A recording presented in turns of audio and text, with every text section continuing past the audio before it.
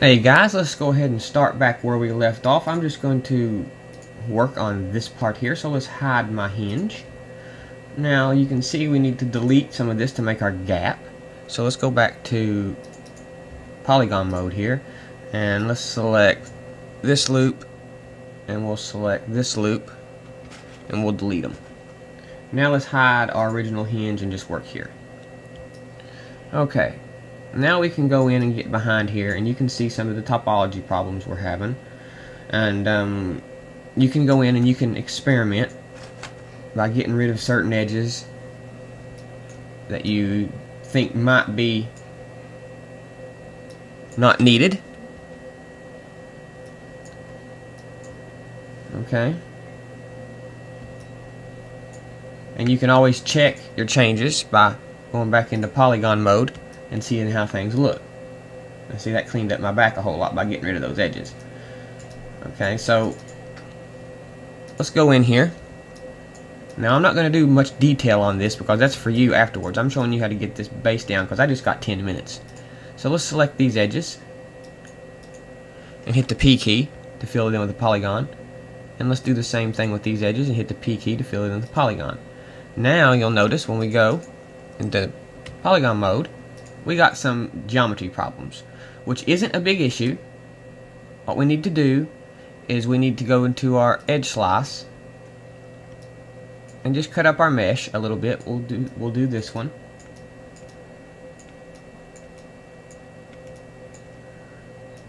Bring it all the way across like this, and then we'll do the rest the same way.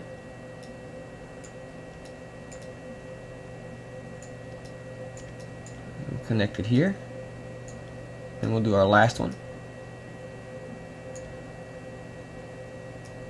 Connect it here. Now this is as far as I'm going to go with it. I'll leave it up to you to adjust it further. But we can go into polygon mode now. And you can see that's helped out our geometry a whole lot. Okay, so let's do the same thing up here. We'll go to edge slice. And we'll cut all the way across to this. And we're going to continue on down incrementally until we get to the last one. Just to help it hold our geometry a little bit better. A lot of people like edge weights and stuff. And edge weights are a good tool. But a lot of times they can mess up geometry. So I try to avoid them when possible, but sometimes you just have to use them. Let's go in here. I don't know if I'm going to need to make this last cut or not, but we'll see.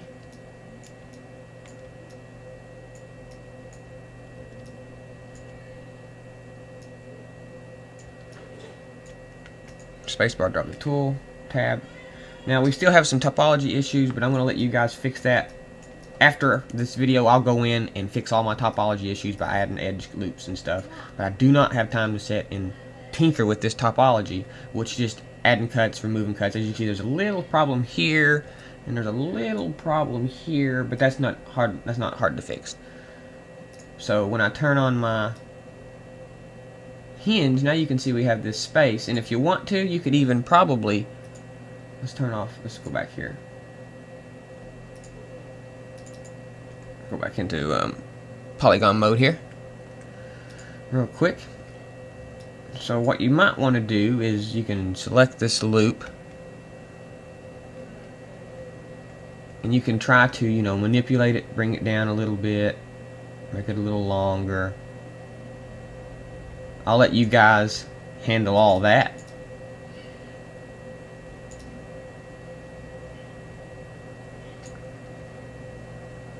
Let's check our action center here.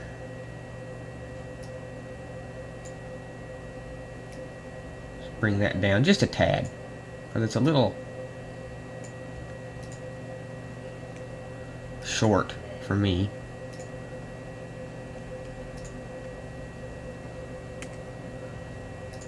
That's a little bit better. Okay.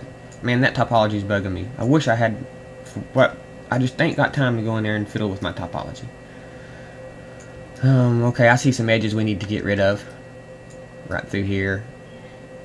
But like I say, I'm not going to go in and try to delete all these little edges just to cure up my topology, because sometimes they work, sometimes they don't. Now that helped a whole lot, but then again it screwed up this topology up here, see? So now we got to look and see, okay, where's this problem coming from? What do we got here?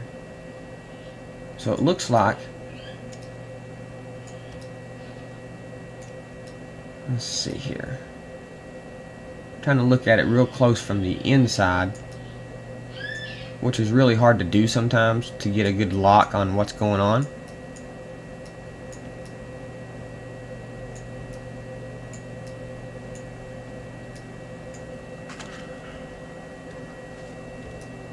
There, that helped a whole lot. So let's go on around like this. And see where else we're getting foobarred here.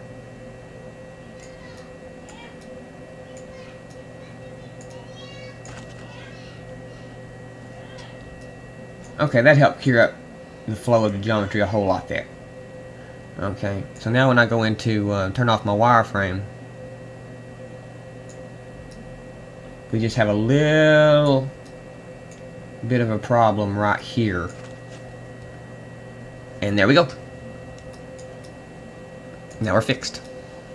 So there you go, guys. That's how you fix some of your topology problems that I know a lot of you experience inside Modo. Okay, so now that we've got this, okay, now we just need to go in and beta. I'm just going to throw in a basic monitor here since we're running low on time. I'm going to go to my model quad view. We'll go to the front. I want to look at the front. Okay, there's that. This is where we want to build our monitor. So let's just do a real quick square here.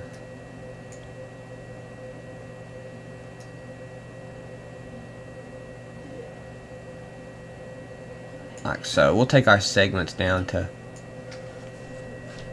0, 0, 0.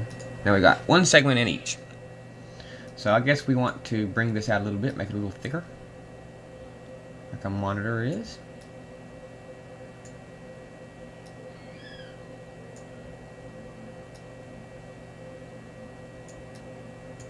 Okay. So now real quick, let's give this front face a bevel, just so we can get an idea of what we're working on here. We'll bevel it in like this. We'll shift click and then we'll bevel it back a tad. Just a hair. Let's get in here and look. Yeah, just a hair.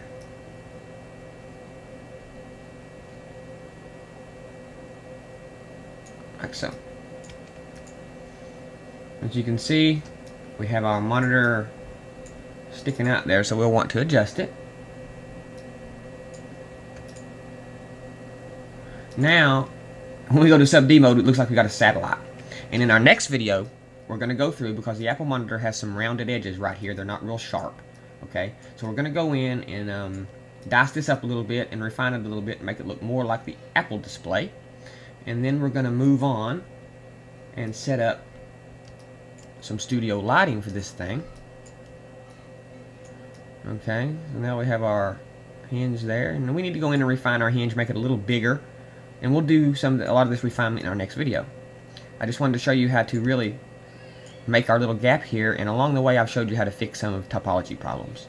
So I appreciate you watching, guys, and we'll see you in the next go round.